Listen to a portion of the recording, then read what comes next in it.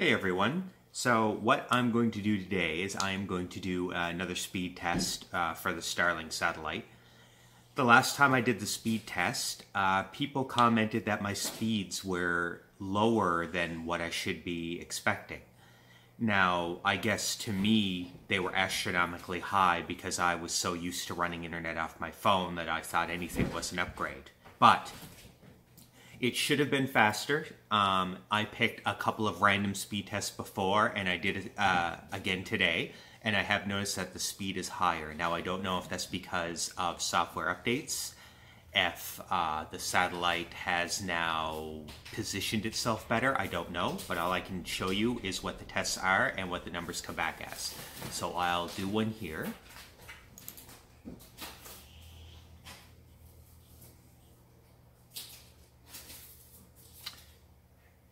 So I don't think that last time I did the speed test, my speeds ever broke 100 megabytes a second. Trying to remember, they definitely didn't get this high. So I'm looking in the range of 150 consistently. This is also in the middle of a work day. So internet is usually, it's not any faster than normal at this time of day. If anything, you can expect slower speeds. I'm getting a decent ping. Especially for satellite, and upload is low. I'd say that's pretty low, but I mean, it's functional, so it's not bad at all.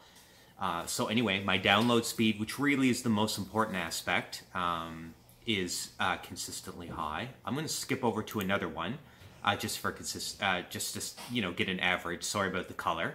I obviously ran one before, just to make sure this website was going to work, so we'll just hit it again. So the ping between the two websites is very consistent. It's in the 50-55 range. My download speed is showing a lot faster right now.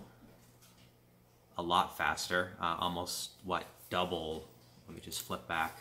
Not double, but consistently faster. And upload is very similar to the last test. You know what? Testing, it's always good to have a couple of tests under your belt just to make sure that we're going to get consistent results here. And it's looking like we already broke the 200 megabytes a second. So it's looking like it's going to be like it was last time. Slightly slower, and the ping is slightly higher. But of course, with any internet, you're going to get variation. I think satellite will always be worse for that variation. But now the upload speed's faster. Download speed, while slightly slower than it was last time, still very high. And ping is still functional, and you can definitely game with a ping like that. I am going to jump back here one more time and do this one more time again. Like I said, multiple tests usually are better than just one. So this one very quickly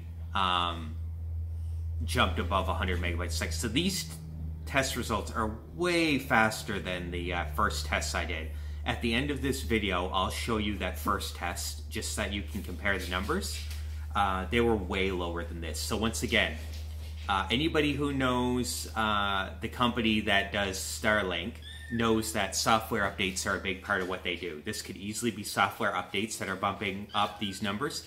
Also, the company said that they were going to be constantly launching more satellites into low orbit, and as they launched more, we customers would be seeing better results all around.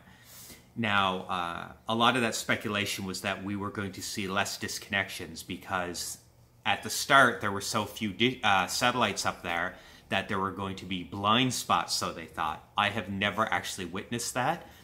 My uptime is 100% of the time. I don't have any obstructions, nor do I have any time where I'm not within range of a dish. I'm in Nova Scotia, Canada, to give you an idea. So, yeah, my biggest thing was slightly slower download speeds than what was being suggested, but they're well within a good range here. So anyway, this is the new updated speed test. This is November 12th, my birthday, 2021. Those who are still waiting for the dish, just know that it's completely worth it. These speeds are awesome, and if you're somebody like me who doesn't have the option for fiber op or cable or any other type of internet, you finally have an option. This is a really, really good internet, and I couldn't be happier I got it. So thanks for joining me.